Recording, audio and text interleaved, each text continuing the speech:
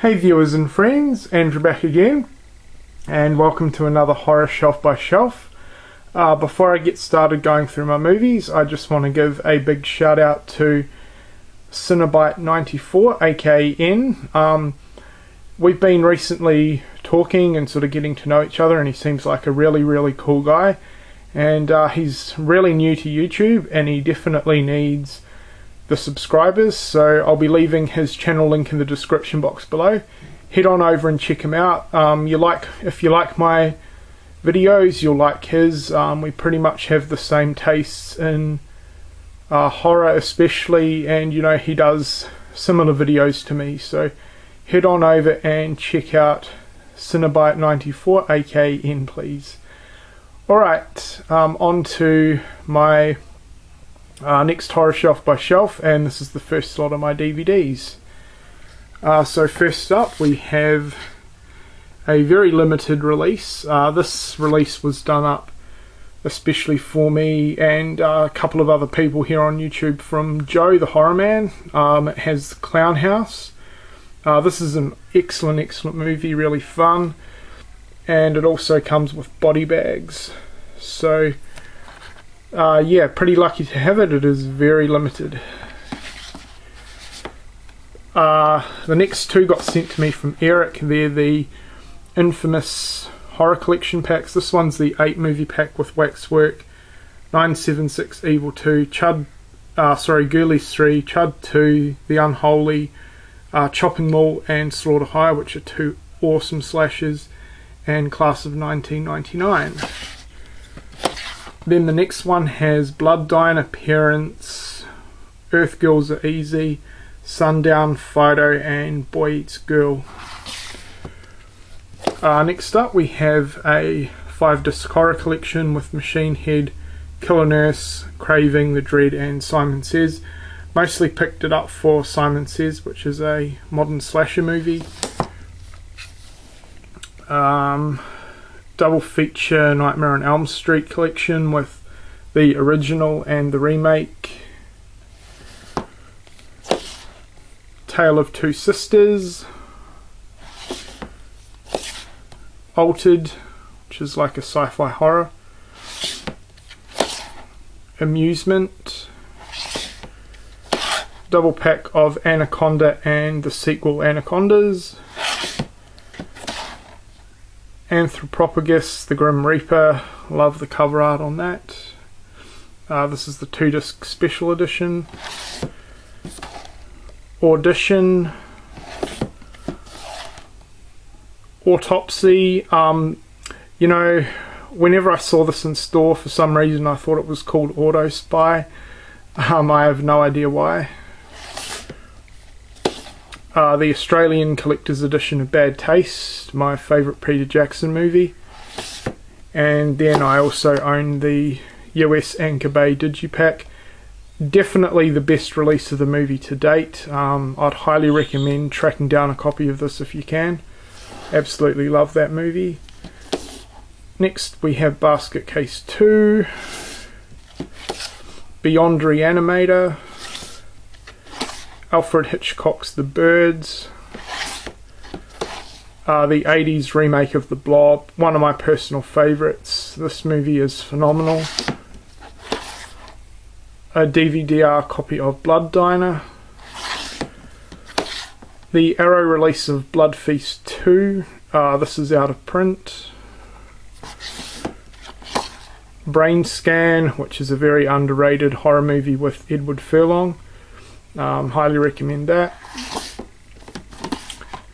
Buried, Cameron's Closet, another one that I don't hear too many people talk about. It's pretty good. Castle Freak, The Changeling with George C. Scott, one of my favourite haunted house movies. Excellent film, love it. Stephen King's Christine, Children of the Corn 2 and 3. Children of the Corn 2 is a very good sequel. Children of the Corn 3 was terrible. Chiller, Company of Wolves, Cradle Will Fall, Creepshow. This is the 2-disc special edition from the UK with the slipcover. This is a fantastic horror anthology. I highly recommend it. Then Creepshow 2, Critters collection with Critters 1, 2, 3 and 4. Great Cheese, The Crow, another Stephen King movie, Cujo, Cursed, Dance of the Dead. This one is really underrated. It's one of my favourite modern zombie films. It's pretty much a teenage version of Shaun of the Dead. Danica, Dante 01, Dead End, Dead Set. Haven't got around to watching this one yet, but it's set in the Big Brother house and there's a zombie outbreak. Deadly Friend. Joe sent this to me. Thanks a lot again, buddy. This one is a very good Wes Craven movie. It was pretty strange seeing Amy Ann Ramsey, I think. God, I can't find it. I'm pretty sure it was Anne Ramsey. She was in The Goonies anyway. It was very weird to see her in this one. So everyone knows the good old infamous head explosion scene in this one. If you haven't seen it, I definitely recommend checking it out. The Deadly Spawn. This is one of my favourite 80s creature features and one of my favourite creature features all round. Excellent movie. Highly recommend it. Devil. Disturbia, which is kind of the unofficial remake to Alfred Hitchcock's Rear Window. Personally, I think it is a very good movie. Dolly Dearest. Love the cover art on that. Not so keen on the movie. It was decent, but that's about it. Dolls. Again, lovely cover art. This movie is fantastic. I definitely recommend it. A very good killer doll movie. Okay, next shelf we have Don't Be Afraid of the Dark. Guillermo del Toro produced this and he did the screenplay. Absolutely exceptional modern haunted house film. I really can't recommend this enough. Everyone needs to check this out. So well done. Dreamcatcher, still sealed. Jewel. Evil Aliens, very similar in terms of premise to Bad Taste. I had a lot of fun with it. The Faculty, Fido, Final Destination Trilogy, Frailty, Frankenstein triple feature with Frankenstein, Bride of Frankenstein, House of Frankenstein. These are classic movies. Then the Mary Shelley's Frankenstein. Frankenstein Meets the Wolfman, classic. Two of my favourite Universal monsters together. Fright Night. I really need to give this another watch. I wasn't a huge fan of it when I saw it for the first time, but I think it'll grow on me. From Beyond the Grave. This one is a 1970s horror anthology. The Gate, one of the most underrated 80s movies of all time. Absolutely love it. Ghost Ship. I know not a lot of people like this movie. I thought it was really good for what it was. The Good Son, more of a thriller, but I've just included in my horror section. Great movie. Gremlins 2. The Haunting remake. The Hitcher with C. Thomas Howell and Rutger Hauer. This one's brilliant. Hocus Pocus, childhood favourite. Then the House movies. House 2. House 3 and House 4.